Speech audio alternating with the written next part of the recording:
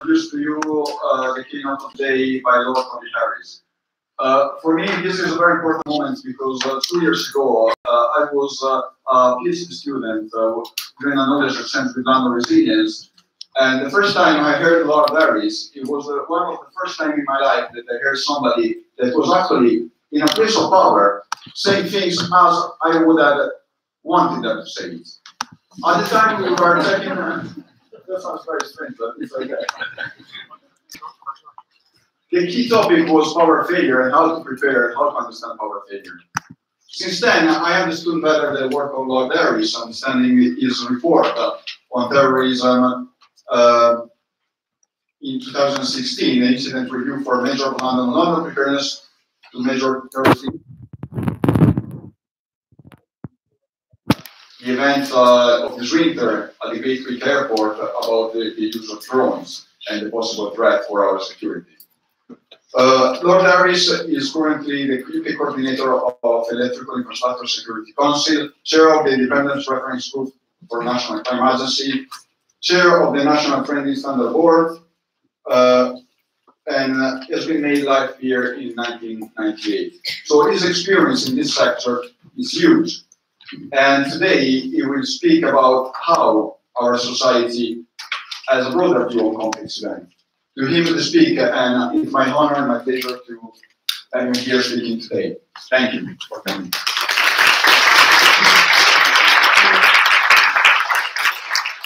Given the number of people in the room, I'm going to take my jacket off. I won't do a Rory Stewart and take my tie off as well. Certain limits. Thank you very much, Jamie, for that introduction. I do find it slightly daunting. However, as you pointed out, I am I'm not really a politician, I'm a recovering politician.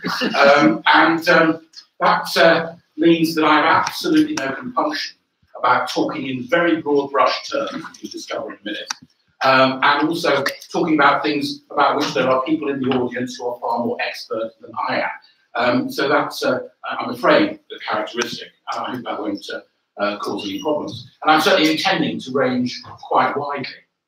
But I do just want to start with a little bit of audience participation. It's all right, no beanbags are involved. Who here has seen a film by Mel Brooks? I've been worried that actually the demographics were such that no one would have heard of it. Now, 4 years before Mel Brooks' biggest hits, which were Blazing Saddles and Young Frankenstein, he produced a film called The 12 Chairs. Has anyone seen that? Excellent. So you won't remember the theme song, and I promise I'm not going to sing it, Hope for the Best, Expect the Worst, which is inspired my title. And it's very much a motto for today's presentation, as I intend to focus on very high impact scenarios and also what's going on across the world. Now, my first job after I left university was in the economics division of the Bank of England. I shared an office with one Theresa Brazier, now our outgoing Prime Minister. Now, if that sounds a little intimate, I should explain that the office was a vast open plan expanse covering the entire 4th floor of the Threadneedle Street fortress of the Bank of England.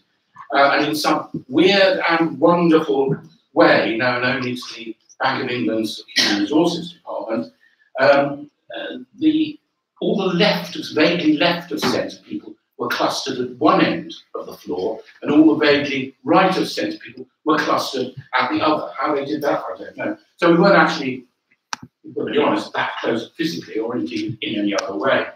But now my point in mentioning that is really just a warm up to allow the latecomers to take their seats. The point is mentioning it, this was over 40 years ago. And that was the time, for those who remember their British economic and political history, was the time of the IMF crisis. And the story then was that it was very simple to do economics in Britain because every year was an average year for the British economy. By average, it was worse than last year and better than next year. So over a 3-year period, you're always average.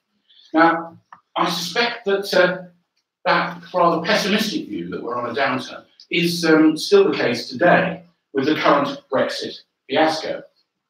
The most overused Chinese curse, actually it's the only one I know, is "May you live in interesting times."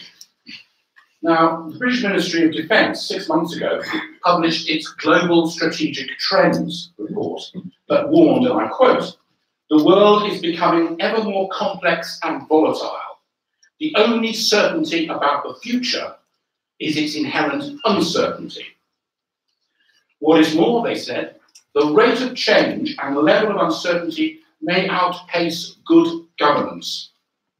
The complex interaction of these trends is potentially game-changing and demands a new approach that places strategic adaptability at its core."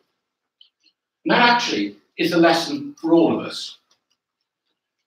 Now, I've got a great deal of sympathy with the nuclear physicist Niels Bohr when he said, "All prediction is uncertainty. It's uncertain, particularly prediction about the future." And as someone with an economics degree a long time ago from Cambridge University, I'm also mindful of J.K. Galbraith's view that the only function of economic forecasting is to make astrology look respectable. So, having got the caveats from 2 Nobel laureates on the record, I am nonetheless going to look at some of the global trends that are already in place and hazard some views about where those trends are going to take us. The trends I'm talking about encompass climate change. I trust no one here is a climate change denier. The trends encompass the very substantial changes in demography that we can expect, further globalization coupled with greater global inequality, the significant but already visible social and political trends in a context of greater and intense competition for natural resources. Taken together, these changes will create a series of pressure cooker-like political tensions whose outlet may well be, for example, increased terrorist violence, and will certainly pose serious security concerns. Some of you will recall the Monty Python sketch, "No one expected the Spanish Inquisition." Well, I suspect in 1450 BC, there were not many people who predicted the destruction of the Minoan culture as a result of a volcanic eruption. Nor in the mid-1300s AD were there many people expecting the impact on European civilization of the Black Death. Likewise, there were actually not that many voices 20 years ago who have been heard predicting the events of 11th September 2001. Similarly, the speed of the banking crisis 11 years ago and the onset of a recession that left no country or sector unaffected was predicted only with the benefit of hindsight. And most people in 2015, or even in early 2016, would not have forecast the Brexit referendum result in this country or the election of Donald Trump as the United States president. Now, it's of course a truism that generals always prepare to fight the last war rather than the one that is actually coming. Sir David Omand, the former UK security coordinator, recast in a slightly different way. He said, "What we prepare for, we deter." So what we actually experience by way of events is, alas, what we have not prepared for. So in the spirit of deterrence, what can we expect and what should we prepare for? Earlier on, I mentioned climate change deniers. Despite them, there is now an overwhelming scientific consensus that the Earth's climate is warming. 17 of the 18 warmest years on record have occurred since 2000. A global temperature rise of 2 degrees by 2050 is probably now unavoidable, regardless of any mitigation measures. This will mean future weather events that are more extreme than today's, Floods, droughts, storms, heat waves, and heavy rainfall will become more intense and more frequent. This will impact on agriculture. It will mean poorer yields and greater variability from one year to the next. And if you think that the Russian heat wave of 2010 led to a global doubling of wheat prices, it gives you some idea of the potential impacts. And then you think about cities. The urban heat island effect will lead to greater temperature rises in cities like London.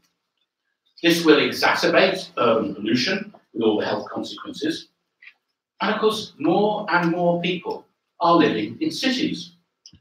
By 2035, it is expected that 60% of the world population, which itself will increase from 7.7 billion to 8.9 billion, will be in urban areas, leading to greater pressure to develop land in areas prone to environmental hazards, such as flooding and landslides. In 2000, around 30 million people lived in the urban floodplains in Asia. This is projected to grow to 90 million by 2030. Combined with the effects of climate change, this means that the impact of natural disasters will be more severe and more severe in what will be new urban areas. What is certain is that around the world there will be a loss of habitable land as coastal areas disappear and as other areas become deserts. Moreover, traditional agriculture patterns will change dramatically. Tropical diseases will move north, and there will be a result, and as a result, there will be a substantial migration and population movements, all of which are likely to produce political tensions and political instability. And much of the global population growth will, of course, take place in the regions with the greatest problems. And while the global economy may continue to grow, that growth will be uneven. The combination of rising population and economic growth will lead to a 50% rise in energy demand, and 80% of this demand will come from fossil fuels where reserves are located in politically unstable areas, or will have to be sourced in increasingly challenging environments, such as the polar regions or the deep ocean. This is likely to mean that nation states will make the necessary political and military moves to secure or safeguard resources. And of course, the control of resources will give political leverage to those with control, as Russia, for example, has demonstrated in respect of Belarus and Georgia, amongst others. A further aspect of this is in regard to minerals, and in particular rare earth elements necessary for some technologies. Indium, for example, used in liquid crystal displays, may run out globally within the next 4 years. Tantalum, which I've never heard of before, is used in camera lenses and cell phones. That may run out within 20 years. And it is not known how long supplies of rhodium, used in X-rays and catalytic converters, gallium, used in LEDs, solar cells and lasers, or hafnium, used in computer chips, will last. The countries that have control over those stocks will have a stranglehold over whole areas of technology used throughout the world. And that, if you like, explains the particular rush by China to establish its investment profile in parts of Africa. At the same time, and we're already seeing this, there is a growing internationalization of markets for goods, services, and labour. However, what this means is this will lead to local markets and economies being increasingly exposed to destabilising fluctuations of the global economy. The net effect of this is that while average material conditions may improve, the gap between rich and poor will widen. And as communications improve, the aspirations of the less advantaged will be raised at the same time as the disparities will become more obvious to them. This inevitably will lead to a greater sense of injustice, leading to heightened tensions. And it'll be further exacerbated by demographic trends, with an increasingly aging population in developed nations, but with an increasingly youthful population in much of the developing world who will be facing poorer employment prospects and unfulfilled expectations. We will therefore face the prospect of concentrations of disaffected, frustrated urban youth in decaying urban centres, and that is a recipe for the growth in violent extremism. The combination of food and water insecurity, made worse by environmental crises and areas of conflict, will drive mass migration. However, the neighbouring areas into which populations may try to move may themselves already be stressed, and again, that will fuel tensions and instability. I've already mentioned very briefly the impact of improved communications on both aspirations and on feelings of injustice. This will apply throughout the world, including in those areas affected by that food and water insecurity. There's already incredibly rapid growth in the use of ICT. In 2016, 40% of the population in sub-Saharan Africa had access to internet-enabled phones. Now, I do not think we should underestimate the impact that this will have and the opportunities it will create for those wishing to radicalise young people in various ways. I was told an anecdote about the Mumbai terrorist attacks. That, if you remember, was individuals who controlled going in to those very luxurious hotels in Mumbai and killing people. There was a hiatus briefly when they entered the luxurious hotels because they had never previously seen such luxury and they were just amazed. Now, if you have an internet-enabled mobile phone, you know what the wealthy parts of the world regard as normal. That is going to breed this feeling of insecurity and potentially radicalisation. Indeed, rapid global communication, we have to accept, is a two-edged sword. As the quality of formal news sources decline, they are being replaced by unofficial information sources, and these are not necessarily benign influences.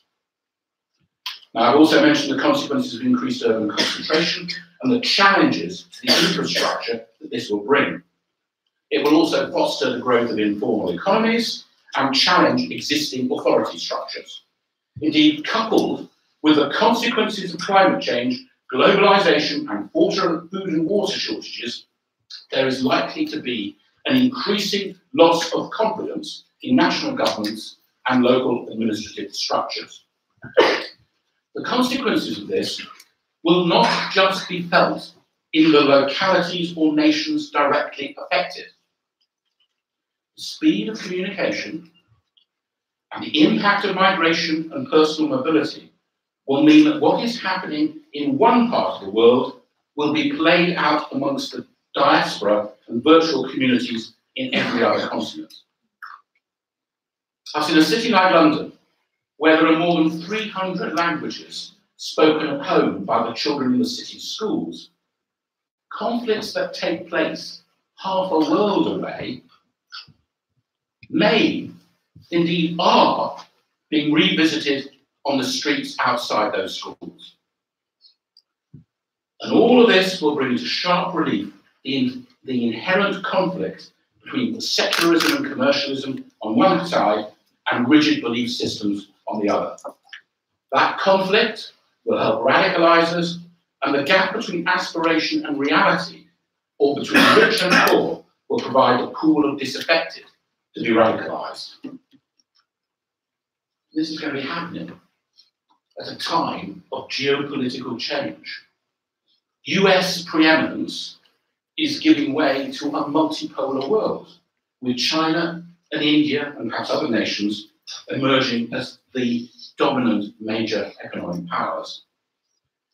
But at the same time, there will be increasingly powerful non-state actors engaging in illicit trade and international crime.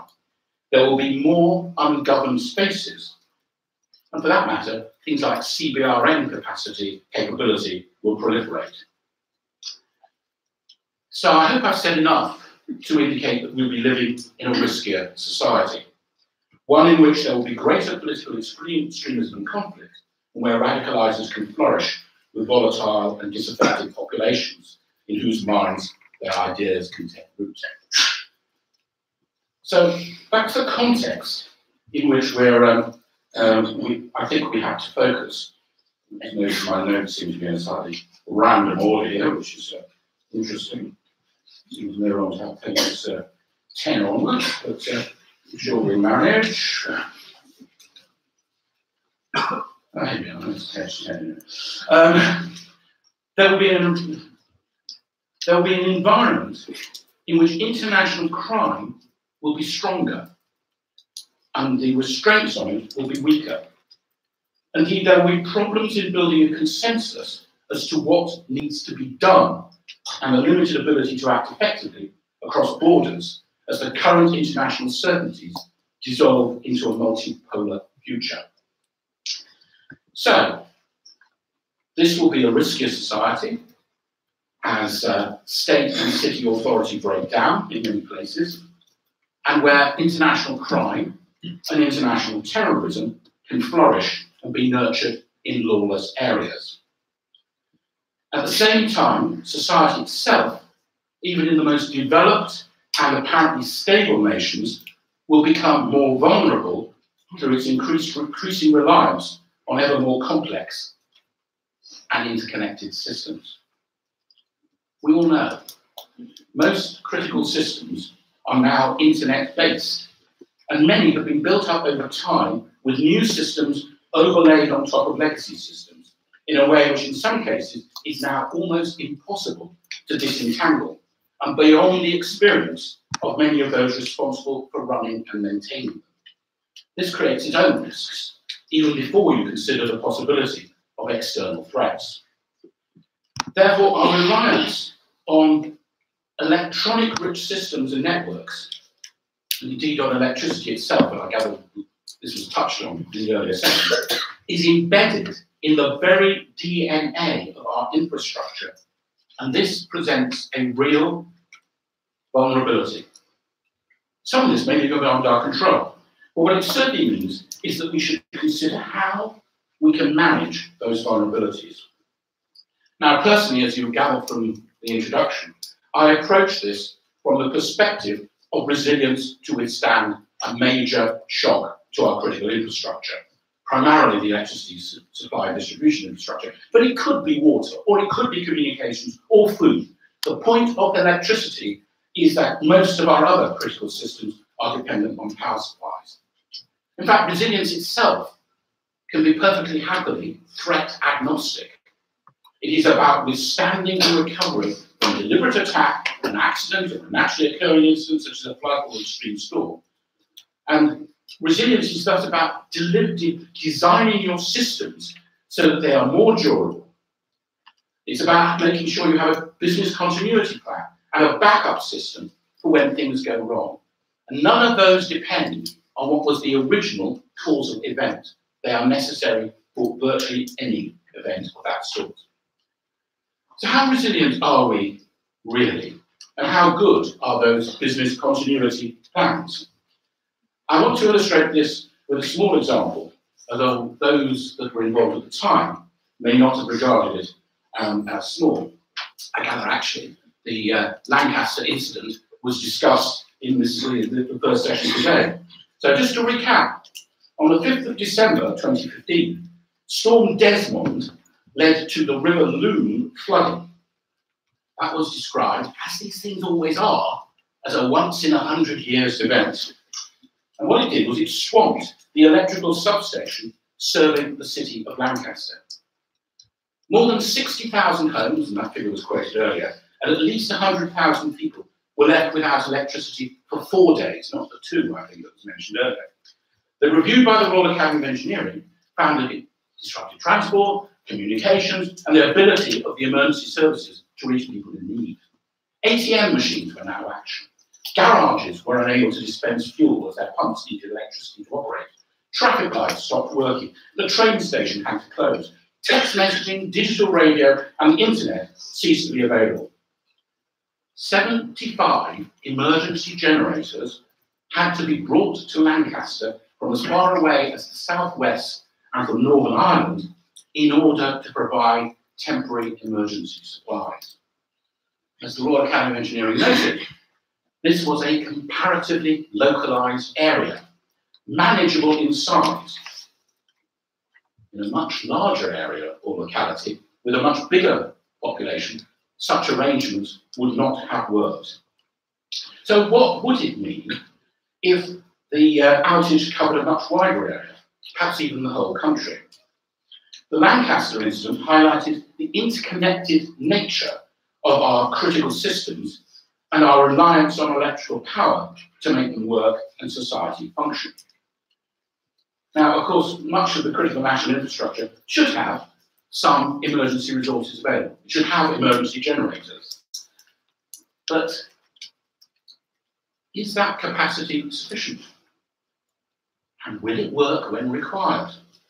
A few years ago, some over-enthusiastic contractors managed to drill through a mains cable in central London, thereby cutting off the supply to the control room of one of the major lifeline emergency services. Service concern were absolutely confident. In their basement, which, as you know, is always the best place to put your emergency generator. In their basement, they had not one, but two emergency generators. And what's more, they sent somebody down every morning to check that the fuel gauges were full. What they actually discovered when they needed them was that both fuel gauges were faulty, and the fuel had been siphoned off by somebody long, long ago, and neither emergency generator worked. Now, it didn't really matter, because they had a backup control room somewhere else, not that far away, so a really big power failure was affected there as well. And the power failure only lasted for 6 or 7 hours. But it just gives you some indication. That's not an uncommon experience. Emergency generators tend not to be tested, because to do so means switching off your main power, and that's disruptive. Moreover, even if the emergency generators do work when required, they're often not designed to work for prolonged periods. They're just intended for 2 or 3 hours. So the question is, how long will they function before they break down? And all that assumes that there will in fact be sufficient diesel fuel from those petrol pumps, which won't work, to keep them going. So, looking at the Lancaster once-in-a-100-year event, what parallels can be drawn in the event of a major, more widespread outage and one that lasted longer? Well, some services would, of course, stop being provided. Schools routinely close if the heating stops working or there is a power cut. How many hospitals will function if their electricity supply is disrupted? Presumably some of them will have functioning emergency generators, and they could continue, but even then it will depend on staff continuing to be available for work. And some systems will have to be provided with power, come what may. Nuclear plant, whether functioning or not, will still need to ensure that the reactor core is cooled. Another critical area is water. How long could fresh water be guaranteed, and how long would wastewater and sewage be removed and treated? You think of that hospital, it's got its emergency generators, actually it's got staff in there, but no fresh water. Or there is sewage oozing over the floors. Not a good look. A city or town without fresh water, or where wastewater and sewage cannot be removed, rapidly becomes uninhabitable. In a similar vein, how long could communication systems be maintained? Domestic and business landlines require electric power. The days of low voltage telephony are long past, and the vestigial network is being phased out. We all use mobile communications devices, but these have to be charged. And in any event, how long will cell phone masts continue to operate in the absence of power? Spoiler alert, it's 2 to 4 hours. Domestic refrigerators and freezers will stop working. So will those in small retailers. How long will those in major supermarket outlets last? And in these days of just-in-time deliveries, how well will wholesale supplies hold up, assuming that the distribution network can still function? In Lancaster, the ATM stopped working. So how long will the financial system continue to function? With all this, of course, the various authorities will be working to try and repair and restore the electricity supply. But that, of course, assumes that workforces, engineers, will turn up for work in the expected numbers, as one of the panelists earlier said, in the event of schools being closed, if their families cannot be fed, and if there is civil disorder on the streets. MI5, British Security Services, reported in 2004 that the UK was 4 meals away from anarchy. Now, it does not take much to imagine the implications for civil order of the sort of disruption to food supplies that would ensue from the sort of events that we're talking about here. And we know from the riots of 2011 how easily the thin blue line of police can be overwhelmed. As soon as you announce there's a problem, people will go and try and panic buy. Last summer, and this has again been mentioned earlier, London Resilience ran some exercise workshops focusing on the impact of a major power failure. I've got two vital memories of those workshops. The first is that most of the tables had declared martial law by day 3 or day 4 of the notional exercise. It's wonderful. But the army itself is reduced. And actually, you talk to them about how their bases would function without power. It's quite interesting. But they are reduced. They can be marvellous in providing support to, say, a single county that is flooded. But if the emergency is much more widespread, it's very difficult. The other abiding memory I got from that, those workshops, was that people came into the workshop pretty confident. They'd got a contingency plan for power failure. They knew how they'd operate in the event of a blackout. They'd got their emergency generator, and so on. But they were all assuming that the rest of that this was a power cut just really affecting their organisation. The rest of the infrastructure would still be working. They were assuming that telephony would still work, that internet-based systems could be accessed, still be accessed, that there would still be water and food, the transportation system would operate, and so on.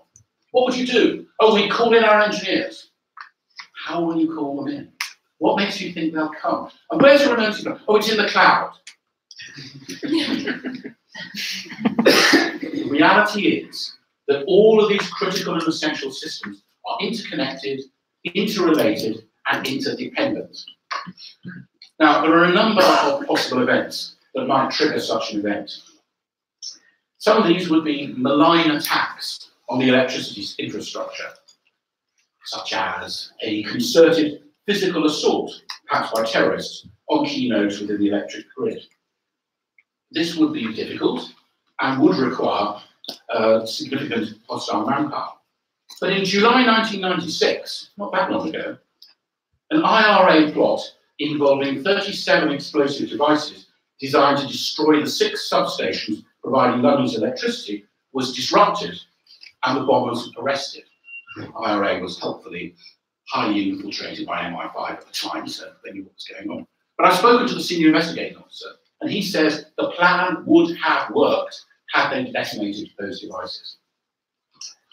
Or you could have an electromagnetic pulse attack. This involves a nuclear blast in the atmosphere.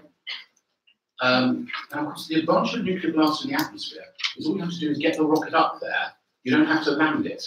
So it's much easier to do. And it's something that the North Koreans, in an official news release, acknowledged they were contemplating as an end product of their nuclear program. So that would do that, and the electromagnetic pulse would blow out electrical systems in a very widespread area. We could have a cyber attack. This is worryingly plausible. We don't quite know what's just been going on in South America, but let's assume that wasn't one. But we know that cyber attacks have been successfully deployed against the Ukraine.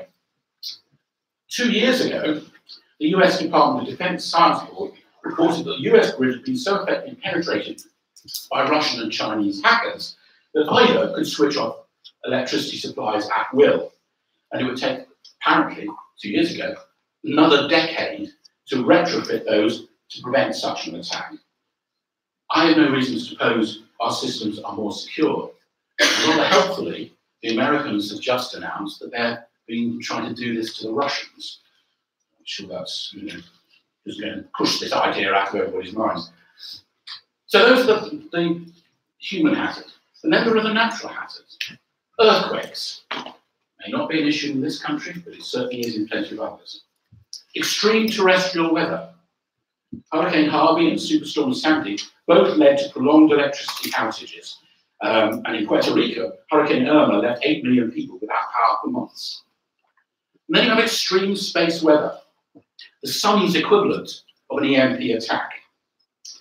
On September the 1st, 1859, no one here will remember it, Richard Carrington observed a massive solar flare, which the following day led to brilliant green and purple, red, green and purple auroras all over the world. The northern lights were seen in the Caribbean. At the same time, telegraph systems were burnt out. Now, 150 years later, while some of the systems may be better protected, we are far more dependent than we were then on electrical networks. In 1996, a huge solar storm crippled power supplies in Quebec. And on the 23rd of July 2012, a coronal mass ejection of the same scale as the Carrington event just missed the Earth. Had it not been missed, the economic cost is estimated to have been $2 trillion, and large parts of the globe would have been without power for months, if not years.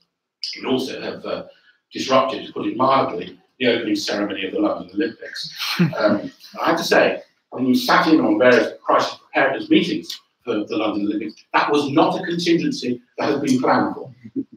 Now, such events are regarded as low probability, but very high impact scenarios. But the interconnectedness of our systems adds this additional layer of vulnerability. Complex, highly engineered systems are not necessarily more robust. We're all familiar with that trio of universal laws governing the workings of systems, named for some, no doubt, deeply politically incorrect reason after Irish men. Murphy's Law, which says, if it can go wrong, it will. Followed by Kelly's Law, even if it is engineered so that it can't go wrong, it still will. And McCallum's Law, which says Murphy and Kelly were both optimists. So how plausible are these scenarios I've just talked about? Now, many may be individually remote or rare. Perhaps they're like the floods in Lancaster, a once-in-100-year event. Now, it's a long time since I was taught how to do these calculations, and I may be a little rusty. But if there are 6 events that each have a 1 in 100 probability of occurring in any given year, the chances of one of those 6 occurring in a particular year is 5.8%. And that means that the chance of one occurring within the next 12 years is 51.2%. That is more likely than not. Obviously, such a calculation depends critically on whether it is a once-in-a-100-year event, on the constant and all the other assumptions used. But as the consequences for our society are potentially so serious, I think it is more than justified that today we should all be asking ourselves such questions. Have we focused enough on the interdependence of our systems with others? How much do our recovery and resilience plans rely on other key utilities and services continuing to operate? And these questions are not only valid for countries, cities, or indeed individual businesses and organisations, but also for each and every one of us. Have we genuinely built resilience into our lives for all eventualities? I'd like to try an experiment, a bit more audience participation.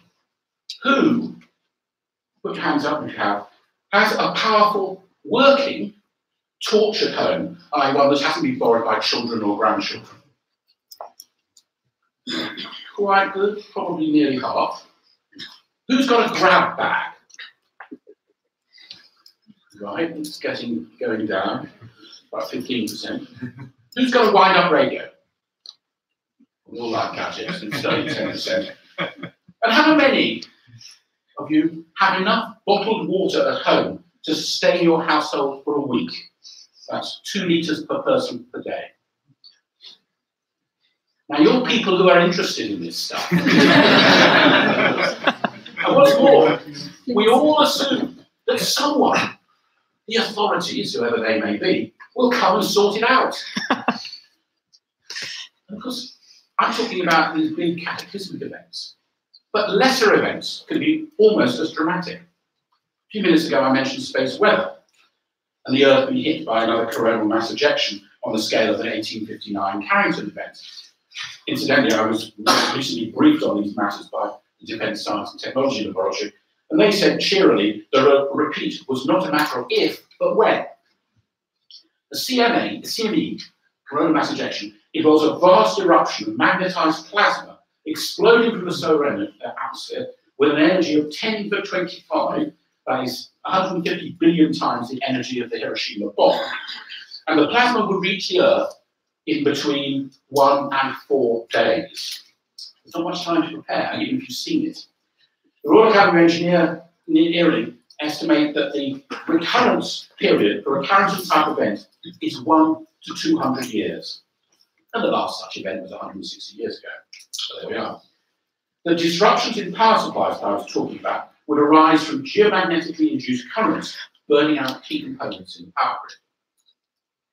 However, a much lesser scale event, that is one that is necessarily much more frequent than a Carrington event, would still have plenty of other effects.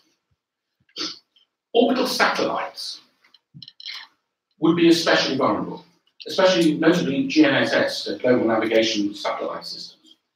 Many would be damaged by high energy particles at a much lower intensity of event, and will be out of action for days or potentially longer. Now, these satellites are not just about our sat-navs or Uber drivers. We can all make jokes about that. More critically, they provide the signals for airline navigation, and critically for landing, and also for shipping movements. GNSS satellites spoofed in the Black Sea, then by whom or for why, led to some ships suddenly finding themselves in coastal waters and being boarded by the relevant customs authorities. Magic. GNSS signals are also central to many time-of-day applications. International and national financial systems rely on those signals to timestamp financial transactions. So an interruption would cause chaos in the world's financial markets. Other vulnerabilities would occur in smart grid applications and some communication systems.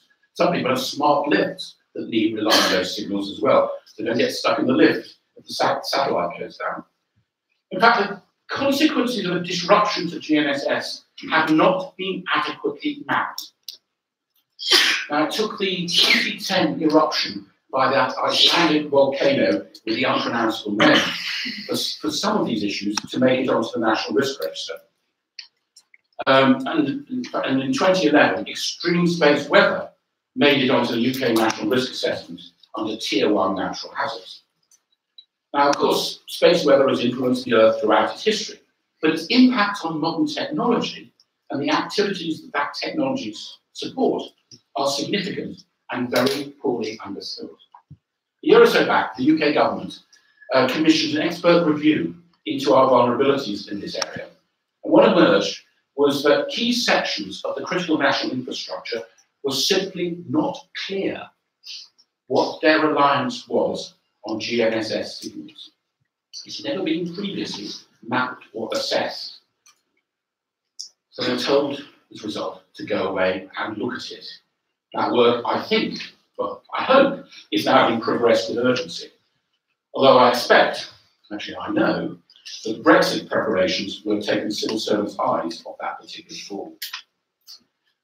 The lesson for all of us, the overriding lesson, is that we probably are not doing enough in terms of investment in our security and in our resilience. Above all, we must be prepared to expect the unexpected.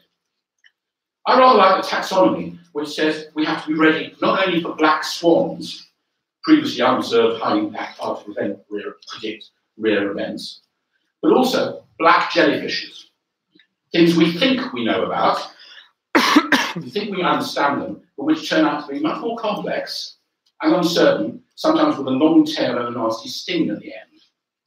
And we also have to be ready for black elephants, challenges which are actually visible to everyone, but which nobody wants to deal with because they're just too big.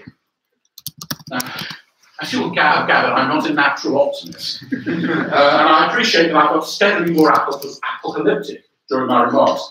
But we've got to get beyond the stage of simply admiring the scale of the problems. Making every organisation more resilient and more strategic in the way it manages risks and the threats faced makes it more possible to address these potentially global crises and certainly manage the consequences both for ourselves and collectively. Often the responses needed are threat neutral. The steps necessary to prepare an organisation are the same, whatever the hazard. We all have our own part to play in managing these strategic risks and our part in making our own organisations resilient, our communities resilient, and ultimately ensure humanity itself is resilient against the challenges ahead. The reality is that our cities, our communities, and our organisations have to have security and resilience designed in, and it has to be part of society's fabric. Ultimately, it means that every single one of us, certainly not just those in this room, have to see security and resilience as their responsibility, just as much as it's the responsibility of the emergency services and the civic authorities. I said earlier on that we must be prepared to expect the unexpected. We've got to be prepared. Now, another cultural reference. This was not a reference to Scar in The Lion King, but instead to Lord Baden-Powell's motto for the Scout movement. The meaning being that you must prepare yourself by having thought out beforehand how to act in any accidental situation that might occur, so as never to be taken by surprise. And you should have practiced it, so that automatically and instinctively you could do the right thing at the right moment. Now, I'm not sure that the 1908 edition of Scouting for Boys, or the politically correct move, the 1912 version for girls, How Girls Can Build Up the Empire, as it was called, actually spelled out the implications of a coronal mass ejection or a cyber attack or global warming. But they did, at least in embryo, equip Baden-Powell's scouts with the principles of strategic risk management. First, agree the risk tolerance for various outcomes. Do we actually want to survive as a nation? Probably yes. Then assess the threats, evaluate the risks, identify the key weaknesses and their interdependence, so you can look at the risk landscape as a whole. That is the approach all of us here today have to take or aspire to take. So, despite my gloomy analysis of the trends that we face in the decade or so ahead, I hope we can all take the advice of Corporal Jones from the BBC's series Dad's Army. Don't panic, Captain Mannering, don't panic. Or to go back to Mel Brooks's film The 12 Chairs that I started with, there is the second verse of that theme song. Hope for the best, expect the worst. The world's a stage where I'm rehearsed. Thank you.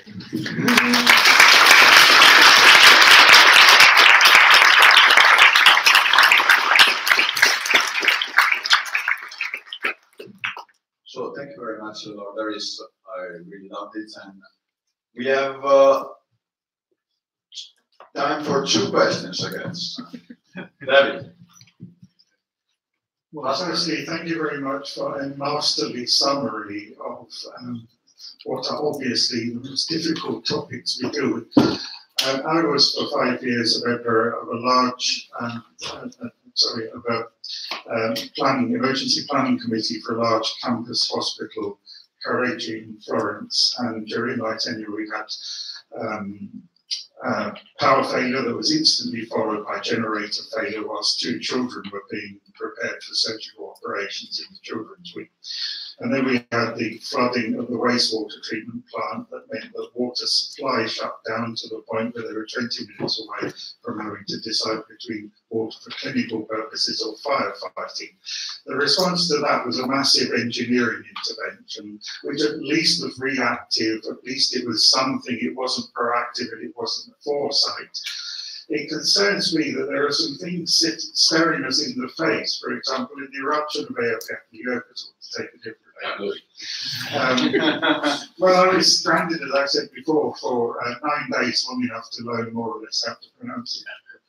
8.5 million people were stranded, and yet even now there is actually no talk about an emergency intermodal plan for moving vast numbers of people.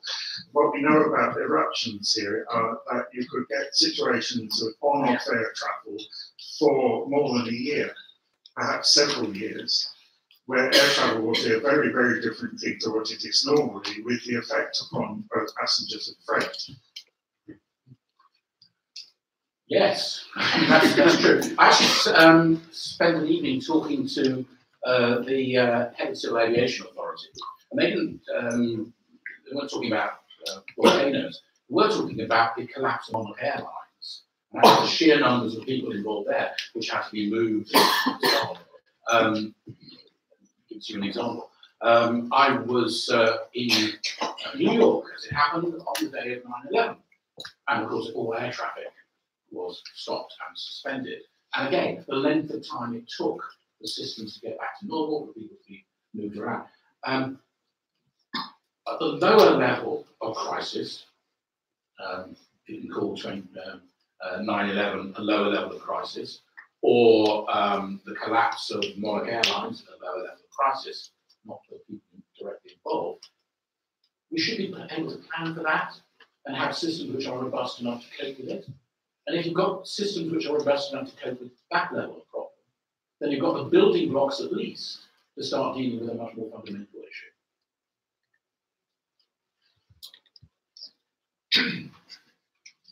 Thank you for your presentation. I'm Liz Johan from Copenhagen.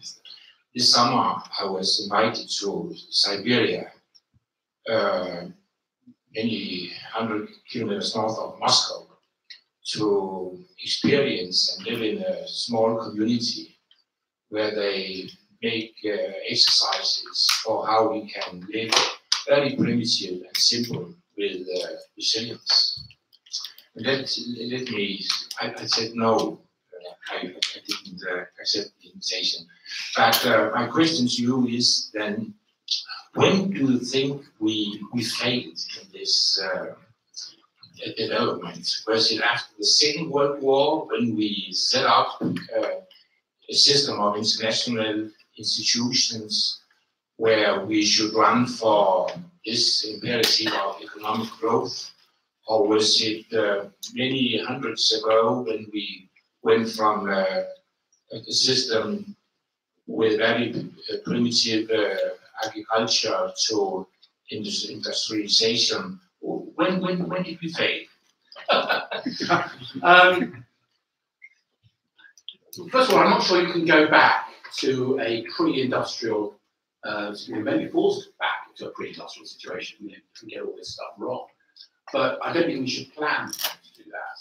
I think what we've got to do is to start to build into all planning assumptions about things go wrong. And what's driven some of the difficulties are a number of policy things that have happened, which are not related to this at all. But the consequence of privatising utilities may or may not, depending on your point of view, led to greater efficiency and reduced costs. But it also created an imperative to keep reducing costs. And you've written into the regulators' mandates for that. Now that means that when I first got involved in electricity, my second job after Bank of The Central Electricity Generating Board, as then was in this country, prided itself on having a resilience which was belt, braces, and string. They calculated what was the highest conceivable electricity demand in the country, and then added 40% and built the generating capacity to do that. So maybe why electricity, it was felt that you could reduce the cost of electricity by privatisation. We're now talking about and of course it's easier now to manage demand and manage and bring new generating capacity in and out very quickly. But we're now talking about a margin of probably way below 10%. Now, you've taken out that resilience from that particular structure, and that's something which I think is quite economically driven. We've got used to a just-in-time situation. Again, that saves money, but it also means your stocks anywhere, if movements of goods ceases, are very limited, or they're not necessarily very needed. So there have been a series of economic changes which have happened, which I think make all of this more difficult. Those are the bits we can start to reverse over time. The other bit is that we become less self-reliant. Now, if you go to the United States, of course, there are lots of survivalists of what population is, and that seems to involve stockpiling your guns and maybe your tin food. But in this country, that's not what we're used to. Certainly in urban areas, people just assume the authorities will come and sort it out. We're entitled to this. We're expecting our electricity to be on, the water to be on. It goes off for 20 minutes. This is a major inconvenience and a major crisis. The Swedes have got a civil defence booklet. It's available online. It's translated helpfully into English. That for the public as to what to do in the event of an emergency. First message is, if you are told the Swedish government has surrendered, that is fake news. But it includes some very practical measures as to what you and your household should do. UK government has circled around it. They can't get over what's called protect and survive in the days of civil defence, which people treated with some hilarity and by and large disregarded. You had to take your front door off, put it on top of your kitchen table and hide underneath it or something. However, and they've shied away from it. They've got two concerns. One is if they put around a booklet like that, which gave sensible advice like, can you keep some bottled water in your home? Can you perhaps have some tinned food and so on? There'll be either two assumptions. One was it would be complete ridicule. The government's gone off their collective trolley. I can see why they're worried. The second is that the assumption would be, why are they put this out now? There's something they're not telling us.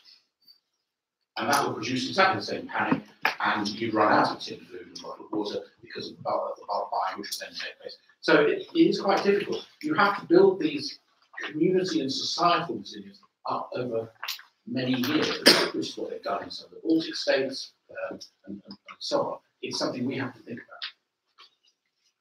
about. So, last question.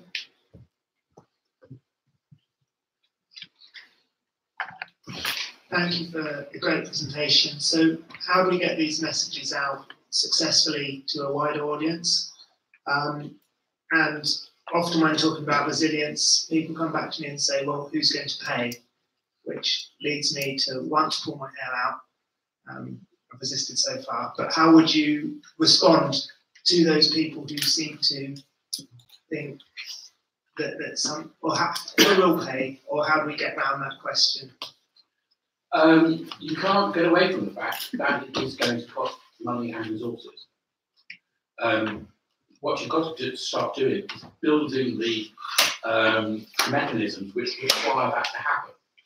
So, for the main utilities, their regulatory regime has got to include within that expectations about their resilience and robustness. At the moment, some of the regulators cannot even consider that. They're only mandated to look at price. You've got to change some of that. There has got to be an expectation that we've got to build in the fail-safe. My fear is that the only way people will take this seriously is when something catastrophic has gone wrong, at which point people will start to realise this matters. It may be that one of the positive byproducts of where we are on Brexit was that so much planning started to be done on what's called Operation Yellowhammer, and some of the civil servants having to deal with these issues were seconded. They were really good at it, rather than other what I regard as pressing issues were no longer seen as priorities. That some of that planning will then feed through and recognise that you have got to look at how you manage your food imports, how you manage your distribution networks in the event of a major disruption. But the tragedy of public policy making is you nearly always have to experience it before you start planning to resist it. Just one more over there. One more? Okay, perfect. Hi. Yeah, I was just wondering, to what extent do you think that all this emergency planning offers somewhat of a band-aid effect on a body that's potentially gone through some major trauma but is about to be hit by a bus in the future? I mean, it seems like you were planning for something, but at the same time, policies being formulated with it for growth or development or in the energy sector are going ahead without any consideration of disasters of climate change or any other risks that we might be facing in the future. So to what extent does planning serve a purpose? I mean, it's just kind of putting a plug on something that's already bleeding, in my opinion. So. Well, being able to put the bandage on, and knowing how to do that and to practice that is resilience against all sorts of things. Okay, it's not a solution if you're then hit by a bus, but it is a good thing to be doing in itself and to be making that. It's part of, if you can have the building blocks for better resilience, then it becomes easier to build the superstructure, the rest of the superstructure together. What we'd like to really get to is a position where the long-term implications of policy are taken into account and make it. And that's not easy. You have an electoral cycle in all democracies, which means that politicians think about winning the next election and what matters, and taking decisions which will not conceivably produce benefits during your term of office, or you'll still be flung out of office if the catastrophe happens, because however hard you prepare, you have to be quite ready. That makes it very difficult to take these long-term decisions. There's quite a lot of work which has been done, Cambridge Centre for Existential Risk is sponsored, all about trying to, how do you future-proof things for future generations? There isn't any easy answer to that. It may be that the climate emergency stuff and the school girl and so on, climate emergency response is the beginning of a recognition by today's children that actually, unless they force us, the adults, to start taking these things seriously, their lives are going to be seriously damaged. That may be a positive effect, but of course, children don't have the vote. They might have the vote in 5 or 10 years' time. If you're fighting in 4 years' time, you're not that bothered. Do we have time for another one? I'm very sorry. I have 1,000 questions myself, but it seems that we have to go for lunch. So I would say thank you, Lord Darius, for your great talk and